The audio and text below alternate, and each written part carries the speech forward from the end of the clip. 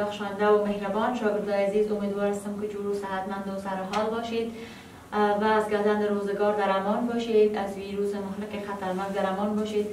شاگردای عزیز، دستانتان را چندین بار با آب و پاک صابون بشویید تا وقتی که ضرورت نمی داشته باشید از خانه هایتان بیرون نروید.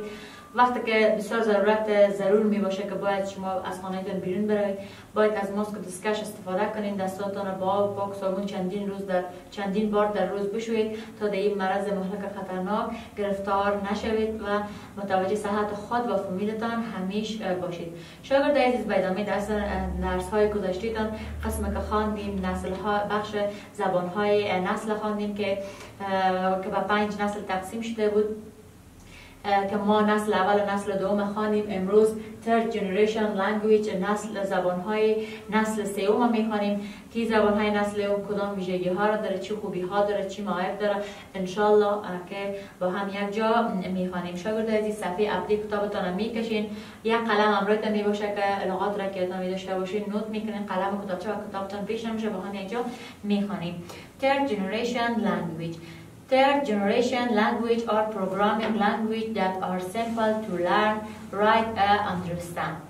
The size of a program is also greatly reduced as several matching language instructions could be summed up in a single high level language instruction.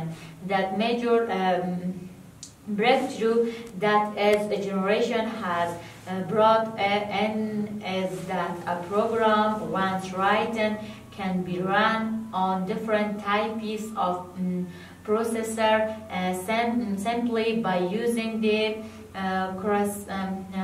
corresponding compilers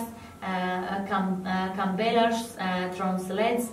This means that the language is not fixed for any particular computer. خب با هم یک جا دوباره میخوانیم. Third generation language. Third generation language are programming language that are simple to learn, write, and understand. The size of a program is also greatly reduced as several matching language instruction could be summed up in a single high-level language instructions. The major breakthrough that this generation has brought in is that a program once written can be run on different types of processor simply by using the corresponding compiler translates. This means that the language is not fixed for any particular computer. خب شاگرد عزیز، امیدوار هستم که متن به انگلیسی خوانیم، خوب فکرتان گرفته باشین. حال با هم یک جا میخوانیم و ترجمه میکنیم. Third generation language. بخش سوم از زبانهای نسل زبانها. Third generation language are programming language that are simple to learn, write, and understand. زبانهای برنامه نویس که هستند این نسل سوم به خاطر یادگیری و نوشتن و درک بسیار ساده هستند. The size of a program is also greatly reduced as several matching language instruction could be summed up in a single high-level language instruction. اندازه برنامه ها به میزان زیاد کاهش یافته در این بخش به خاطر از اینکه چندین دستورالعمل این ماشین میتونه به یک دستورالعمل واحد زبان خلاصه کنه. The major breakthrough that this generation has brought in is that a program once written can be run on different types of process simply by using the corresponding compiler translate. مفقط اصلی این نسل این می باشه که این برنامه ها پس از اینکه نوشته میشه میتونه که برای انواع از برنامه ها و پردازنده ها صرفا با استفاده از برنامه یعنی کامپیلر ما که مترجمان می باشه، خوبی زیادش می باشه که میتونه به این برنامه ها تبدیل شوند. This means that the language is not fixed for any particular computer و این به این معنا می باشه که زبان برای هیچ کامپیوتر خاص نیست. یعنی این کامپیوترها، این برنامه ها می باشن مربوط به زبان خاص کامپیوتر نمی باشه، زبان اینجا خاص نمی باشه، هر زبانی که وارد کنیم کار و عمل خود انجام میده. خب شاگرد عزیز، third generation language مخفف از چی می باشه؟ 3G and L، یعنی 3 generation language. هرگاه در هر جایی که 3GL دیدین بفهمید مخفف چیست؟ third generation language، زبانهای نسل سوم. لغات که اتان بیرون نویس شده greatly عالی، reduce کاهش، size اندازه، different هم مختلف.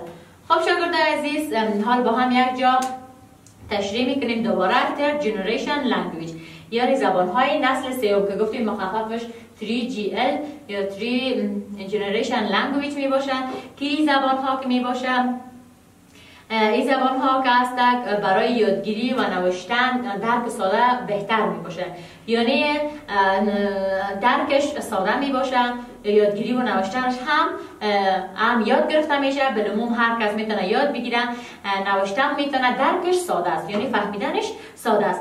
و اندازه برنامه که هست به میزان قسم کردیم در برنامه های گذشته که خواندیم حجمش خیلی بزرگ بود، افزایش یافته بود، اما در اینجا حجم کاهش یافته، یعنی حجم برنامه ما کمتر شده. چندین دستورالعمل میتونه به یک دستورالعمل واحد خلاصه کنه یا تبدیل کنه و مفقت اصلی از این نسل از زبان های ما امی می باشه که بر روی برنامه های یا پردازنده های مختلف که دارای کامپیلرها یا مترجمان باشه قابلیت استفاده را داره، قابلیت استفادهش صورت میگیره و یک خوبی های دیگه از این می باشه که مربوط یک کامپیوتر خاص نیست، زبان خاص نداره، در هر کامپیوتر قابل استفاده می باشن و مورد استفاده قرار میگیرن. خب شاگرد عزیز، درس امروز ما میجه به پایان میرسه که کارخانگیتان امی می باشه که راجع به امی نسل سوم از زبانها لغات چه میخوانین، شما را دوباره امی متن با هم میخوانین، ترجمه میکنین، یاد میگیرین، خلاصه میکنین، در کتابچه هایتان نوت میکنین، کارخانگیتان را به ما بفرستین، درسایتان درسی وقتش بخوانین و کارخانگیتان در وقت معینش انجام بدین. امیدوار هستم که از درس امروز چیز را آموخته باشین شاگرد عزیز. تا دیدار بعد، بدرود. الله حافظ و نگهدار همه شما.